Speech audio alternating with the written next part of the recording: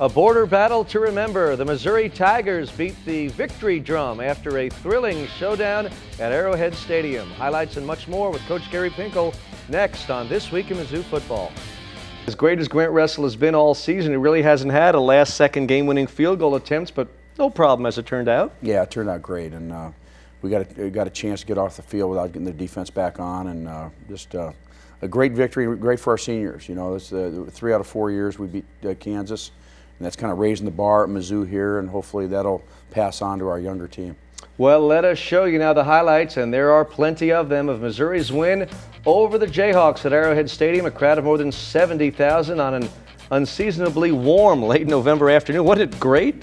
How about that? Last year was snow. The year before that it was 15 degrees, and a beautiful day. And what an environment, too. Just what an environment. And they have a really good football team.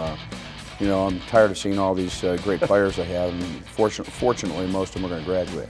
Well, Todd Reesing had the offense going for Kansas here early. You know, you had them 3rd and 11 at their 1 on this early drive in the game, but they got out of the hole, and Reesing, as we've seen, as you said, can really escape trouble and make things happen. Great competitor, great competitor. We had a late hit out of bounds. You know, a game like this, you have to stay emotionally, you have to stay in control.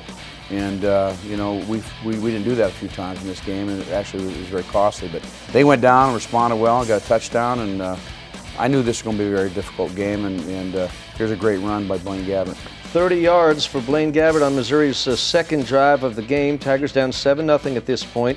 And then it's Gabbert on little play action, little shovel pass, really almost like an option play to the receiver you put in. Yeah, we did that a little bit when, you know, Chase a little bit, and obviously when Brad Smith was here. But Nevada's got down in field goal range, and good snap, good hold, and Grant Russell kicks it in, and that's certainly, you know, every single point in this game, as we know towards the end, is certainly meaningful. Boy, that's for sure. 7-3 late in the first quarter. Here come the Jayhawks again, Reesing to Jake Sharp, a 20-yard gain before Jarrell Harrison makes the stop along the sideline. Kansas on the move one more time. Well, yeah, it wasn't very good run support right there. You know, it's like a sweep. You have to contain it. It was a good play from their standpoint. He's got a lot of time to throw there, and I thought they did a great job protection-wise. When you throw all those little screens, it slows your rush down. And they did a good job of that, and then they got it in the end zone. So they're battling, and I was very impressed with all they've been going through there, how their team battled and you know, fought hard throughout the entire game. No doubt. 14-3 Jayhawks heading into the second quarter. Kansas with the ball again. It's Reesing to Briscoe, a 5-yard pickup before he was planted by linebacker Will Ebner. And then, Gary, get another look. Again, Ebner, there's no doubt when he hits you. Yeah, he tags you. And, you know, that's a very physical player, sophomore, and we'll continue to get better and better. Now here is a pass and catch. Briscoe has first down yardage, but Jacquez Smith rips the ball out, and it's a turnover. Mizzou in business. Yeah, Carl gets it down to the 4-yard line. You talk about a big play. And now we really need 7 on this thing, you know. But you go back to the turnover. This didn't happen just because Briscoe dropped it. It's because it got ripped out. A fundamental technique to pull it out. And you know, we had 3 turnovers in this game, and they were huge.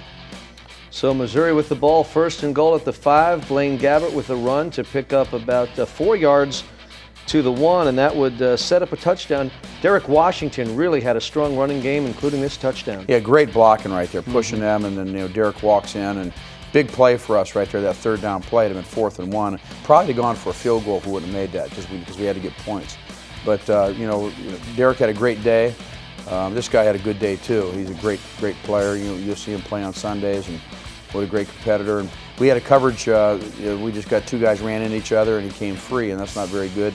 And this guy, Meyer's a great player too. So I still got a chance to see those 3 guys after the game, and congratulate them on a great career.